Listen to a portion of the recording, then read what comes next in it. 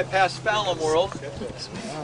I'm going to be talking and showing you my research projects on Paspalum vaginatum. I've been working with Paspalum vaginatum since 1999 and with seeded Paspalum vaginatum since early in 2005. I planted the first tee to green golf course to seeded Paspalum in the world. I planted sod farms, landscaped and homes with the Paspalum, the seeded Paspalum.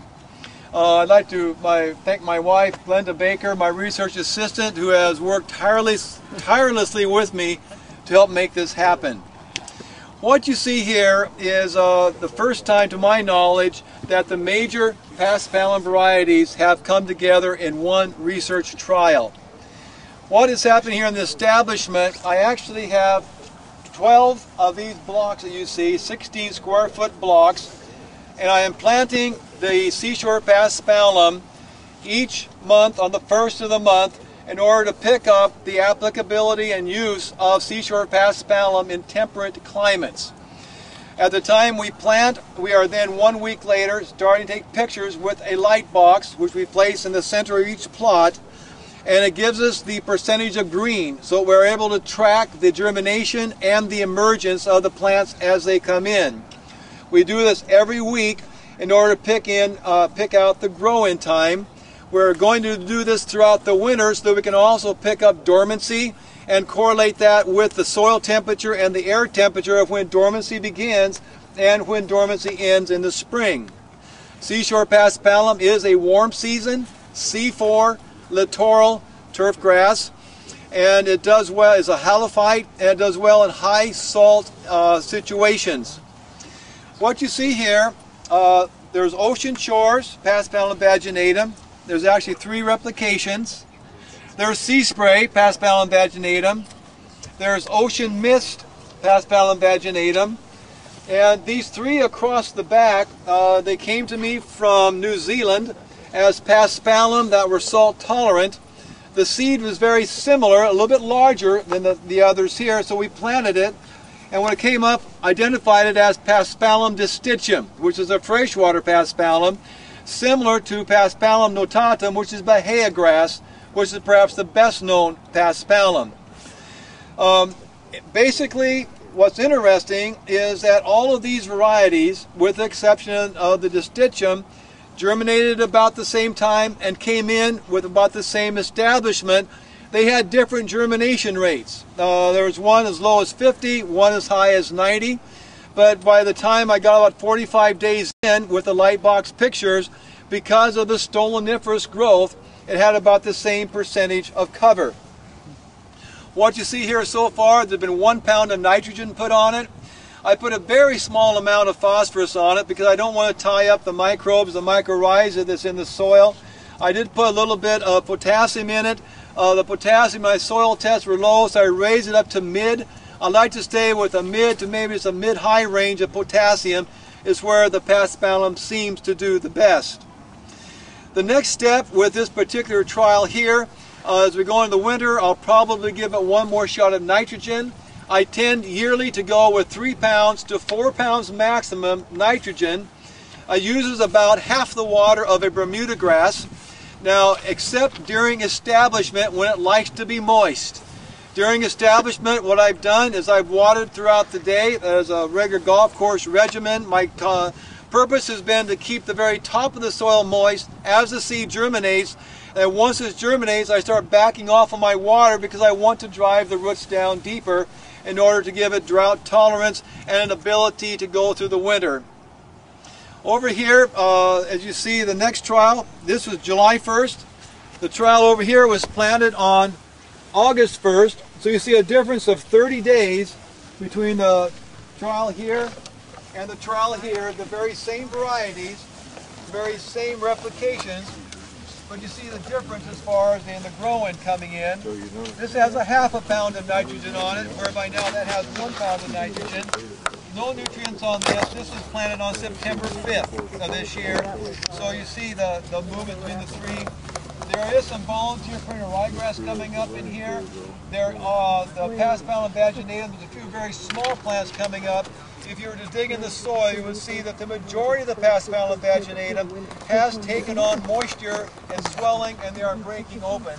So another 5 days and we should see Paspalum vaginatum starting to come up. What happens with the Paspalum, when it first comes up, it looks like the beard on your chin, and it just kind of hangs out there for 10-15 days or more. And then usually between 30 and 35 days, all of a sudden it takes off.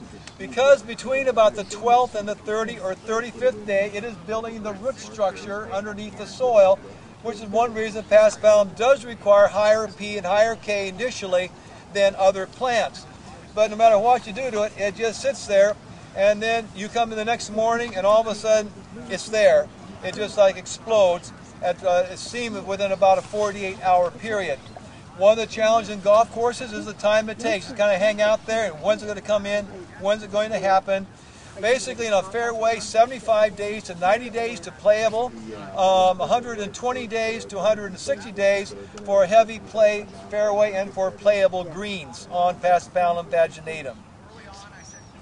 I'd like to take you over here now, the second part. What you see here is an opportunistic research project.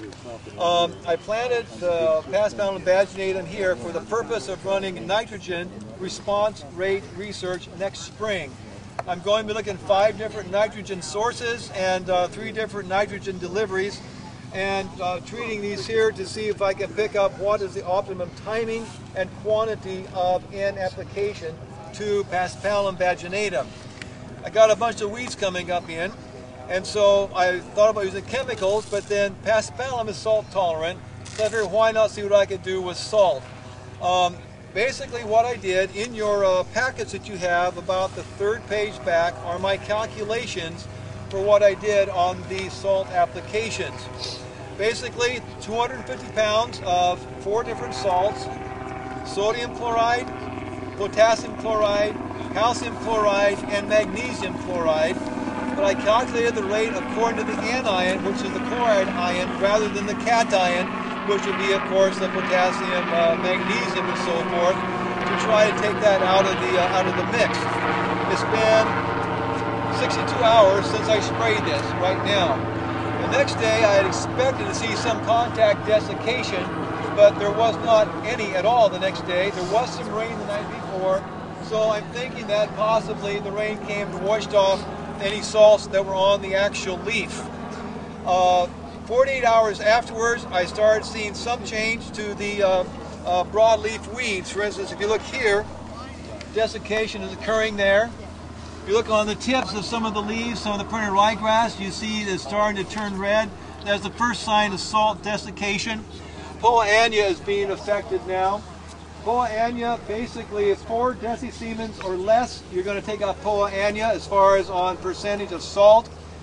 Perennial ryegrass is basically 4 to 8 decisiemens as far as salt. You'll take that out. Paspalum, 10 to 30 decisiemens of salt is what you have there until you begin to bother the Paspalum. With the 500 and the 750, I'm now seeing a response. I'm suspecting within tomorrow, the next day, I'll start seeing a response on the 250. Well, my intent is to identify the optimum salt and an idea of what the optimum rate might be. And at that point in time, I have 25 plus I've not done anything with. I'm going to do perhaps 7 treatments of 3 reps to see if I can pick out an exact response rate curve for the minimum salt application of that particular salt. The other thing is, as far as salt applications, I'm always concerned on salts on soils. If you're on sandy soils, of course, the salts leach through rather quickly. This is a 28 cation exchange soil, which means that I have those cation exchange sites that's going to lock up if I put too much salt on it. However, with the amount of rain we have during the winter time here, the salts, I expect that they will leach through. I am using Toro EC sensors that are buried here, and every 5 minutes they track the movement of the salts through the soil, so I can track 24 hours a day with a complete history to watch the leaching of the salts through the soil, and it goes from here by wireless to our computer, which is in the house up there. As far as the salt issue at this point in time, the jury's still out. I don't know what's going to happen, but within the next week or so I'll have a much better idea, and I'll start the next set of trials over here to see if I can't figure out the response rate on the salts. Any questions so far from anyone? So you're going to look at winter survival? Yes. Especially this later planting? Going to look at winter survival, going to use the light box in order to quantify winter survival. What I'm going to be doing this weekend is probably going to be my last application of nitrogen, because I am concerned about the plants having too much growth. I don't want to have the cells lyse on me and die with winter. I need to find a way to harden them. Other than that, I'm just going to keep them lean and keep my fingers crossed on some of these. It all depends upon what kind of winter we got. Last winter, I lost 2/3 of my plots. We got down to 9 degrees, and it went down quickly last year, so there wasn't really time for the plants to harden up. And I lost a bunch of them last winter, so we'll see what happens this winter. If I lose them, I'll plant again in the spring. Stan, we've also done temperature studies as far as where you can plant within areas. We've got trials in Korea, and we've gone from the middle parts of Korea down to the southern tips. And we know that in the middle part, they don't survive. They won't overwinter. It gets too cold. The southern tips, we're getting good survival. So in the coastal areas, it seems to be adaptable pretty well. But again, it's how you take it into the winter with fertility. To begin with. Yeah, that's height of cut, I think, is a different issue too. Yes. That's interesting. Thanks.